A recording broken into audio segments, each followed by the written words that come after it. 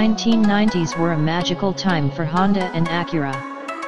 Everything from the mighty NSX to the lowliest Civic was a Vulcan mind meld of man and machine during these golden years.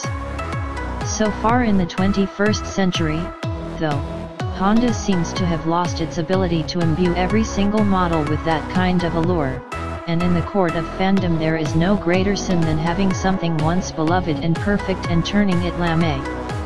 When we first reviewed the third generation Honda Fit, it seemed like more of the same. It was less of a driver's car than the outgoing iteration, with a neutered suspension setup and numb steering in the name of comfort.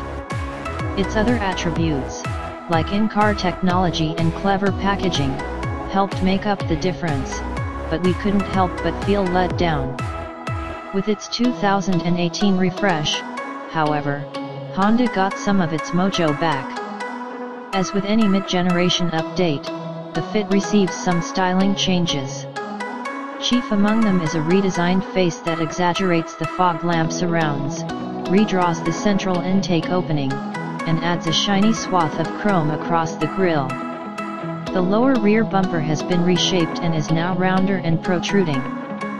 Honda designers said they wanted to make the car look lower and wider, but to our eyes it really just looks busier.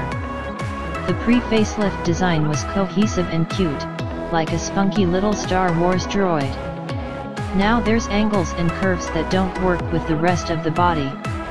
Two new colors are offered, Helios Yellow and the unfortunately named Fury Orange, the latter of which appears to be the exclusive color used on the Japanese Fit Rs.